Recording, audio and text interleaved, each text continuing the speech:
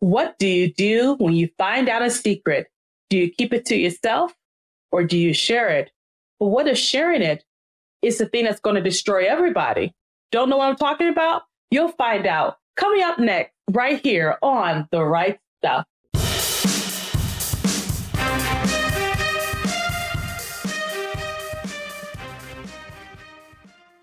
Hi, and welcome to The Right Stuff. I'm the Queen, Parker J. Thank you so much for joining me. Today, we're going to have a phenomenal time as I talk to my guest co-host and contributor today, Esther Espinoza. She is the author of the book, Giselle, The Secret of the Locket. It's part of the Charlotte Bay series, available wherever books are sold. And she is joining us all the way from down under. I cannot wait to have you talk to her in just a few moments. As always, we want to thank you for your support. We have been showcasing Christian authors worldwide for the past 9 years. And as God gives us grace, we'll continue to do so. To find out how you can help out, simply go to patreon.com/rightstuff and see what you can do. And as always, we covet your prayers. To stay up to date with PJC Media, simply go to pjcmedia.net, click on that pink follow button, and you'll never, ever have to miss a show. Subscribe to our new YouTube channel for exclusive content, shows, and more. Go ahead, click that bell, and get notified every single time we upload a new episode. Lastly, thank you so much for your support of my newest release, A Chance for Zhao Xin. Your response has been absolutely phenomenal.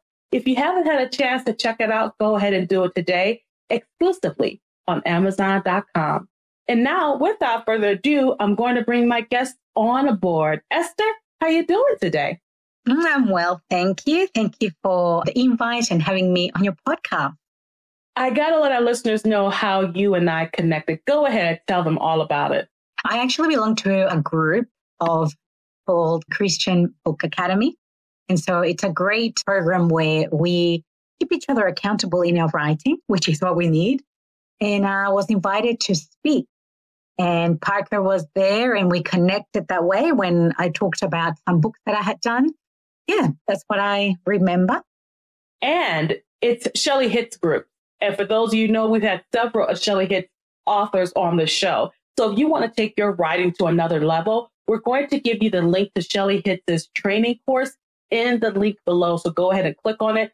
Find out how she can help you just to grow your author business. So Shelley Hitz, thank you so much for the connection. And I was telling our listeners before we talked with another Shelley Hitz author that I do what I do best, Esther. And I was just talking the entire time while everyone's doing their spiel and doing their speech. That's how you and I connected. And now we further connected with your book, Giselle, The Secret of the Locket. And I can't wait to let our listeners know all about it. But as they can tell, you're from down under because of that lovely accent of yours that you have.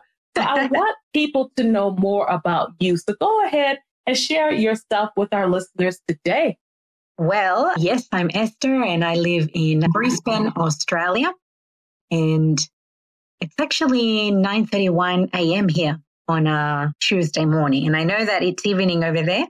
And I've had this passion for writing. I've started a ministry with my sisters a few years ago where we did magazines for teen girls. And that passion for writing and letting others know about God in a kind of interesting way has always stayed with me. So I pursued the dream of becoming a full-time writer. And I did that a year and a half ago where I resigned from my job. And I can do this full-time, which has been a blessing for me. And I'm hoping it's been a blessing for the girls who are reading the book as well. I remember when I made that same leap of faith back in 2019 when I decided to become a writer full-time.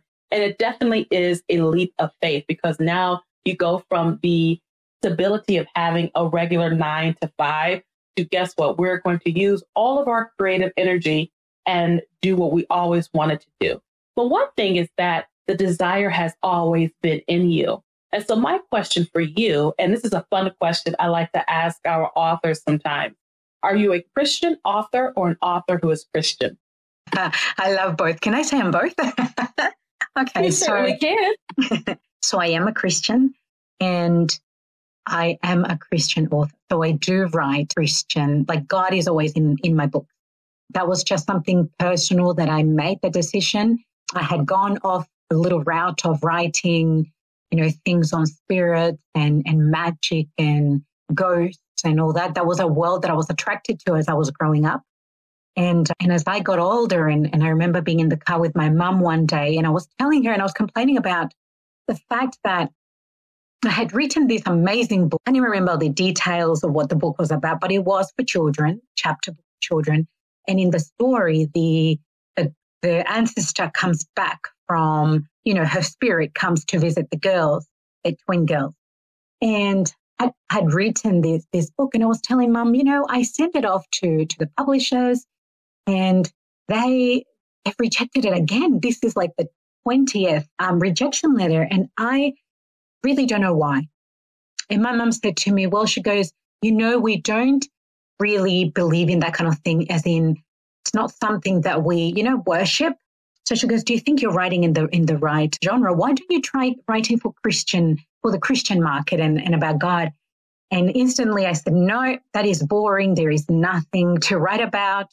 I can't imagine writing for about God. What am I going to say? What am I going to write about? It's boring. But that little plant, that little seed that she had planted in my brain bothered me the whole week. That whole week I had this internal battle inside where I knew that God was calling me to make a difference in this world, to bring his word out and share it with others. But I was resistant. And then one Saturday morning, I woke up and I knelt down. I remember kneeling down on my bed because that dark cloud, that war of, I'm going to write for the Christian market. No, I'm not going to write. I'm still going to write my, ghost stories. It was a battle in me. I knelt down and I said to God, God, I surrender. That was the only thing I said. I surrender. And instantly that weight and that battle that I felt inside lifted straight away. And I thought, okay, this is my path. This is what God is calling me to do.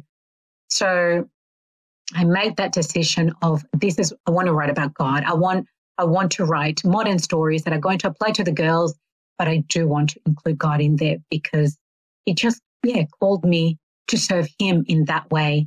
And then I didn't have to worry about publishing with anyone anymore because I went into, self-publishing indie author, and I can do my own publishing myself.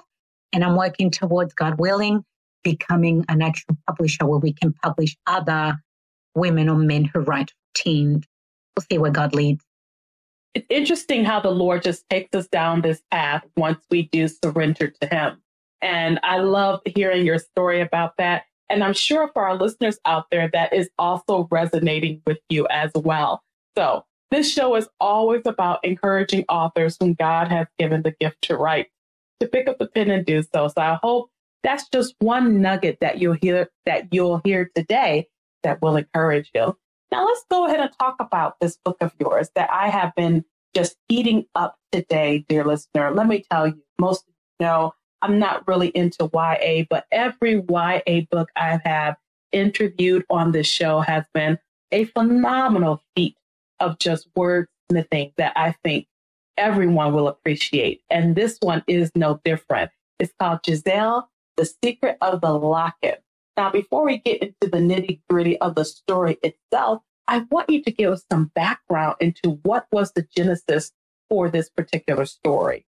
So I think, first of all, my sister and I, years ago, this was when she was a young, maybe, 25, 30 years ago, we created these characters, which was the Charlotte Bay Girls. We created this world of girls who, were cousins. Of course, they evolved throughout the years, but we always had this passion of seeing these characters live. And then in 2015, I thought it was time to bring them into a book. So I started writing a background story and I was getting coaching. I'm not sure if you know Nancy Rue. Not right offhand, but go ahead and finish your story. Yeah, she's this amazing Christian author, wonderful woman, well-known. She writes a lot of children and young adult stories, and also I think a nonfiction book. But I started working with her because I had this this dream in my heart that I wanted to bring these characters out. I didn't know what the story was going to be as such. And so I seeked help, and he was coaching me to write and get a outline of the story. And so I started working with her, and slowly the story of Giselle started coming out. And this was way back in 2015, I think it was. And there were some gaps in between. She challenged me in some of the things of how, how is this going to follow along to the next point and this and that. And then sadly, I had to stop working with her because we had a family incident, and I forgot the book, got everything about it. And then when I actually resigned from a job in 2021, July 2021, I remembered this book, Giselle. Giselle was still there. She hadn't come out yet. And that passion was revived again. It was on fire. And I thought, okay, this is it. This is my chance. God has brought me out of my job. And now it's time for me to stop giving excuses and bringing this book to life. So I sat down one day. I got out all the notes I had, started putting them together, and the story started flowing. And what I loved most about it was the way that, Giselle is a normal teen girl, nothing special about her.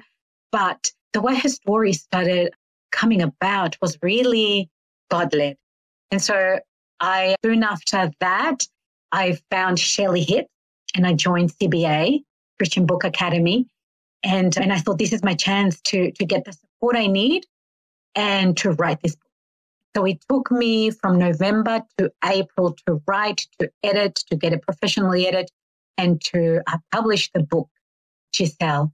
But it was just amazing way that God opened every door. Everything was when it was supposed to happen. And Giselle came out, and I just wanted a normal teen girl that my nieces could relate to, and that, they enjoy. And the other thing that I forgot to mention was we've got a podcast for teen girls, and we have shared my sister and I do the podcast together. So we have shared little stories of the Charlotte Bay girls, just things the girls go through. And that has been so popular on the podcast. Girls emailing us, we love Charlotte Bay girls. Can you write more? Can you please write more? And so with that in the background as well, I thought this is it. The girls relate to this character, and it needs to come to life. So that was, the background on how the story all happened. But it's been a few years in the making. Well, you definitely have to tell us about your podcast now. Oh, yes. So the podcast, we have one for children and one for teen girls.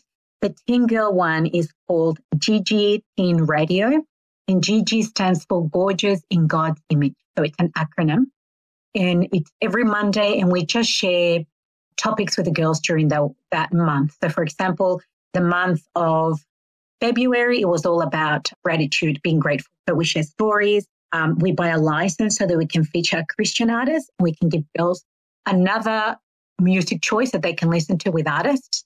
And then, and we link the story to something biblical of God wants us to learn. So that has been a blessing actually for us and for the girls listening. And we have girls in the States and all over listening to them. So it's really exciting.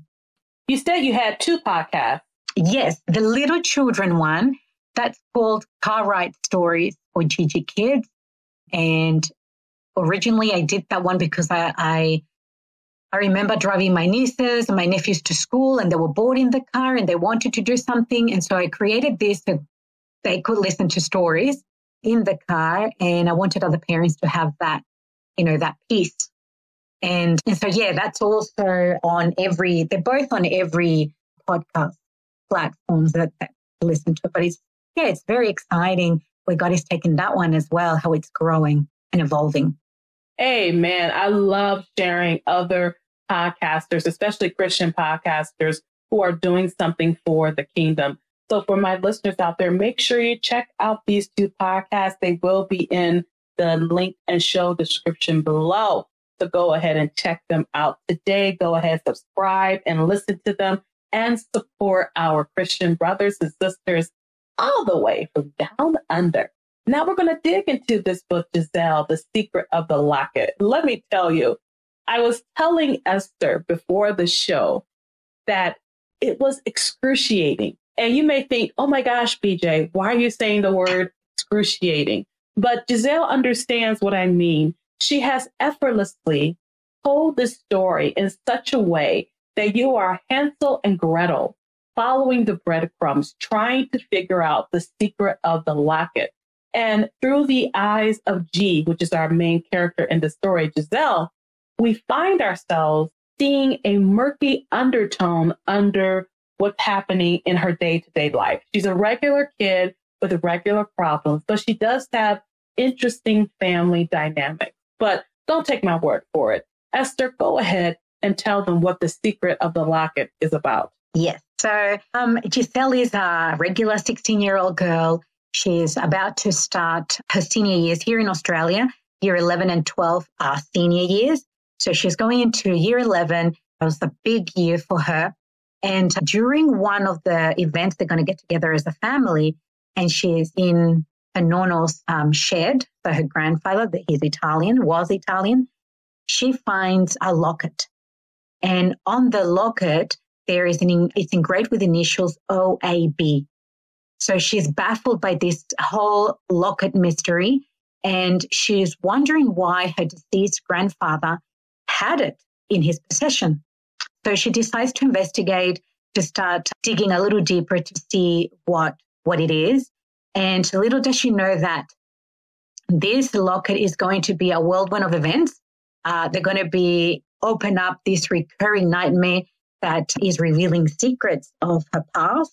But eventually the secret will come out, and it's actually going to rock her world. It's going to be some shattering news that she did not expect that was going to happen. And so she needs to see, there's a love interest. How is she going to navigate that? She's in senior year. How is she going to navigate that? She's dealing with the nightmares. How is she going to navigate that? And then she's got this locket that she needs to find out the meaning of it. So it seems like her little world is just crumbling around her, and she doesn't know what to do, but she's determined to get to the bottom of it. And one thing, too, is that all of this drama adds to the deliciousness of the story, because she really is a regular girl. And I think sometimes adults can forget that kids have a lot of things they're going through as well. They may not be as sophisticated or mature as the adult mind, but they have their issues as well. We want to be cognizant of it. There's another aspect I love about this book, and it's the family dynamic. Now, tell us who the Charlotte Bay girls are.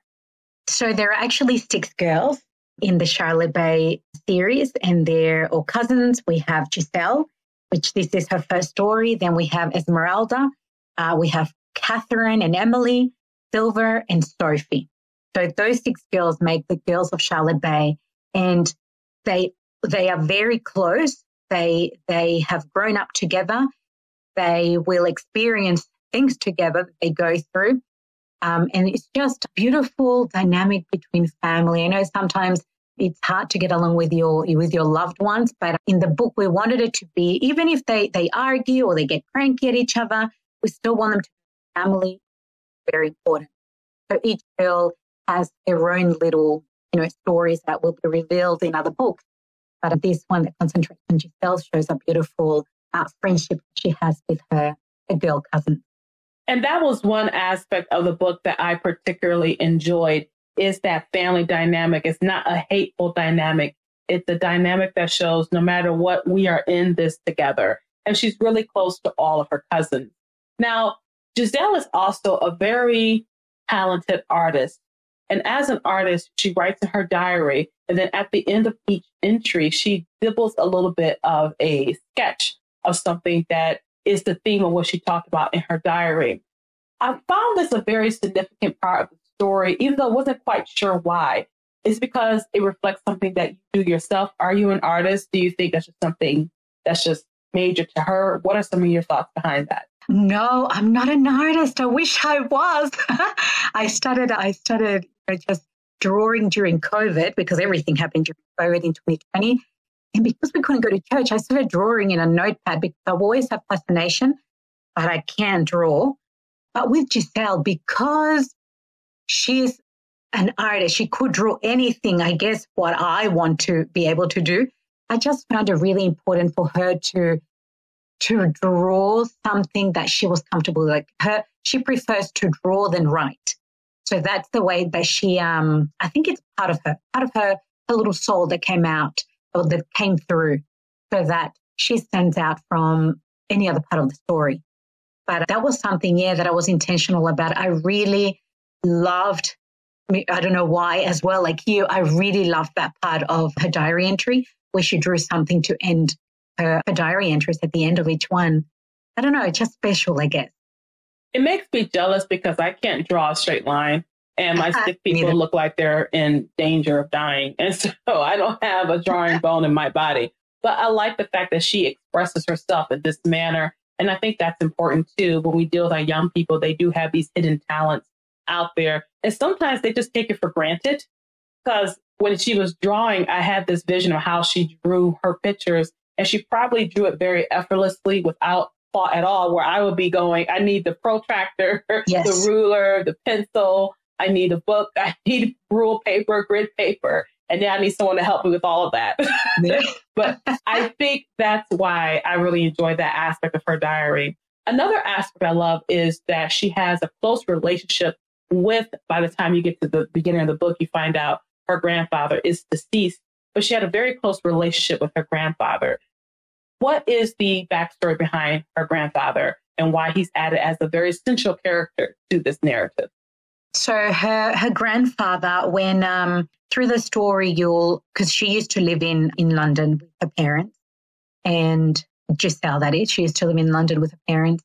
And after her father passed away, then her mum and Giselle moved back to Australia, and they went to live with the Nonno and the grandma. So the relationship grew from that, grew where he supported he was her biggest supporter in her drawing. He would buy her things so that she could draw. She would draw little images for him, like at the beginning of the book where she finds that still has a drawing that she did on a little canvas. And so he was one of the biggest cheerleaders in her life. And because she didn't have a father, that male figure, and her Nonno became her everything. He became her someone she leaned on. And because he had no children at home, she became his, everything. So they had this beautiful connection of love between them. They came together during a hard time of Giselle, and he was there to help her through it. There is everything in this book, dear listeners, so go ahead and pick up your copy of Giselle, The Secret of the Locket. It's available wherever books are sold. You're going to love it because you're going to get an idea of what life, I guess, is like in Australia, at least a fantasized life. They're all rich in this book. No, I'm just joking. And where the book they are. But they're also just really down to earth, young kids getting along, trying to make do with what's happening in their lives. And the characters are all well fleshed out. Even the side characters are fleshed out. And just this family dynamic is just absolutely phenomenal. I think parents will definitely enjoy this book. It's a wholesome, clean read for your young adult, but it's not safe. I don't want to say safe, clean read because she does deal with some really interesting problems. One of the things she deals with is how much do you tell your parents? How much do you pray? How much do you really believe God for what it's going for? So there's a lot going on in Giselle's young life that I want you to find out by getting your copy of Giselle, The Secret of the Locket, available today wherever books are sold. Now, in the few moments that we have left, Esther, what are your next projects? So currently I'm working on, it's called The Royal Palace. So it is 6 women of the Bible, 6 royal women of the Bible they compile stories in a book, 6 of them, and then it's going to come with an accompanying Bible study that the girls can study in a group or by themselves, and they will learn more about each of these girls and how their life in the Bible applies to them today. So that's been a really exciting project, and I'm also finishing another book for children. I'm up to the putting all the illustrations together, not drawn by me. We've got an amazing artist, Katie, here in Australia. She does all my drawings, and she just sent me all the illustrations that I'm doing for this children's book. So there's a few projects that I'm working on, and I just can't wait. I'm an impatient project maker, I want things to be done today.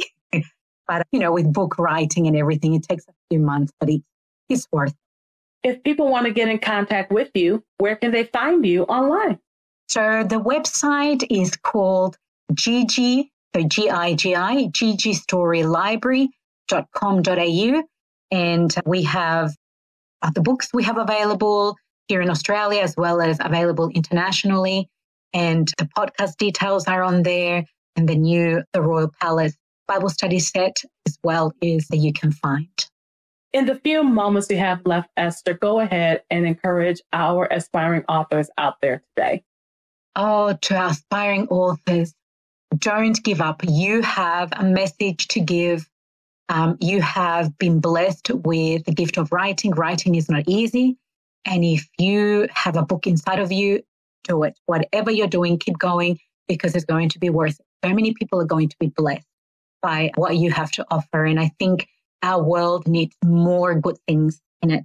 And also keep writing, even in your spare time. And even if it's 15 minutes every day, try to write because that's going to help you, first of all, your creativity. And second of all, it's amazing what you can create in 15 minutes a day. And if you do that for a few months, you'll have your book done and ready to be published.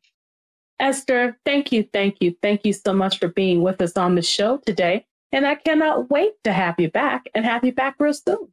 Thank you so much for having me on. I've loved it. And I'm admiring your beautiful work that you do of all your books. And we were talking today to Esther Espinosa. She's the author of the book, Giselle, The Secret of the Locket. It's available wherever books are sold. So make sure you go ahead and pick up your copy today. Let me tell you, you are going to definitely enjoy this story. One thing I loved about this story is just how relatable the characters were. For some of you who may be tired of YA because you think it's highly sexualized or there's all this angst and all of that, this is not that book. And let me be clear, the actual name that the book is written under is Maze E. and Stephanie G. So I need to make sure. Esther is the one who wrote it with her sister. So you're going to look for Giselle, The Secret of the Locket, written by Maze E. and Stephanie G. And that information will be in the show notes below. At the end of the day, I want you to take the words that Esther said. Take these to heart. Take them to heart. Go ahead, pick up the pen, and write stuff. Thank you so much for joining me for this edition of The Right Stuff. I'm the Queen, Parker J., and you have a wonderful, absolutely glorious, blessed day.